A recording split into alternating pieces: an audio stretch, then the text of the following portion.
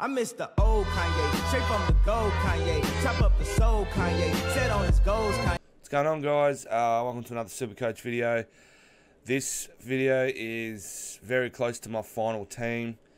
What have we got? 51 days until the first round. Is that, yeah, so I don't know about anyone else, but my shorts just got a whole lot shorter because my dick just got a whole lot harder. I always get very keen for footy season when the summer of cricket comes to an end. I think we've got one test match left, maybe some one days, but let's be honest, our side's pretty fucking piss poor at the minute, so that's not too enjoyable to watch. So I'm very keen for footy season. So I'm going to run through my team and then go over a couple of players that aren't guaranteed to stay in the side and look at what other options I've got. So in the back line, I've got Jake Lloyd, Rory Laird, Zach Williams, Mark Blitzars, Connor Rozier, Isaac Quainer, Jez McLennan, and I think it's Jacob Kazitsky for Hawthorn.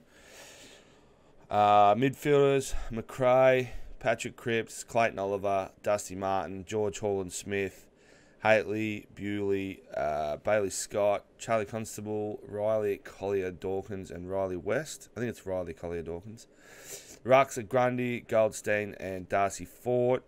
Forwards, Danger, Heaney, Chad Wingard, Isaac Rankin, Luke Schultz, Lockie Schultz, I think it is, Boyd Woodcock, Josh Corbett, and Ian Hill. So, I think a lot of teams, they've got your five midfielders. It's kind of suggested that you stack your midfield from the start because they're your better scorers. However, I've got four primos, and I've gone with four premiums, so to speak, in the back line with Lloyd, Laird, Williams, and Blitzars. Now, I don't think Williams and Blitzars can come under the title of premium. So, but the reason I've done that is because the back line this year is pretty hard to pick. It's some of the rookies. They're not, from what I'm reading and looking at, they're not guaranteed to start very early in the season. So you're not going to be making bank on them to try and upgrade to better, more premium. So that's why I've gone with that instead of five premiums in the midfield. Plus, I'm also putting a lot of trust in Holland-Smith. I genuinely believe he's going to be a star for Gold Coast, and I think he's going to score pretty decently most of his games. So he's my sort of fifth major ball winner that I've picked for the midfield there.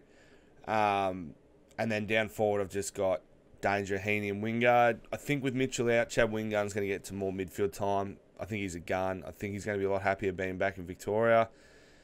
Playing under Alistair Clarkson. I think Alistair Clarkson's a genuine wizard. He can take pretty average players and turn them into decent players. So when he gets a star, he's only going to make him better.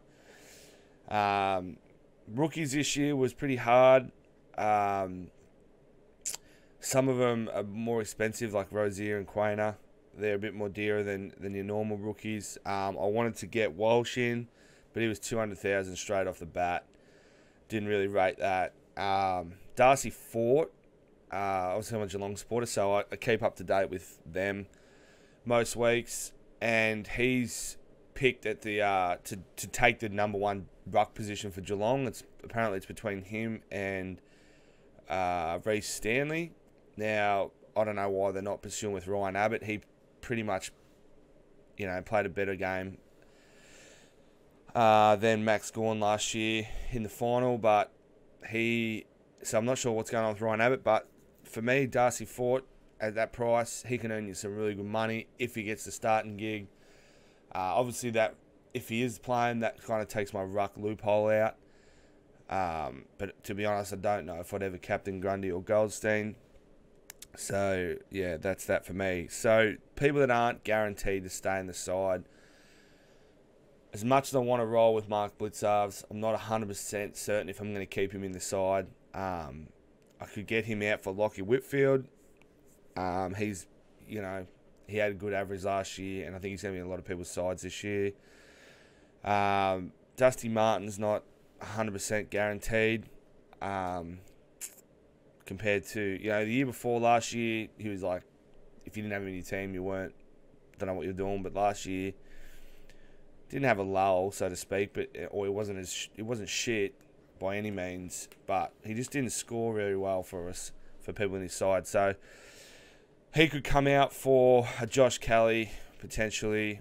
I've still got 154,000 remaining, so I can kind of put that towards someone different. Like I said, a Whitfield, maybe a Josh Kelly. But that's what I'm tracking with so far. I'm pretty happy with the rookies I've got in there. I'll do some more research, and there could be some potential guys that come in and go out. Kaczynski for Hawthorn may not be permanent, but and maybe Charlie Constable. I'm not 100% sold on him. I know a lot of people are saying he's the rookie to come in.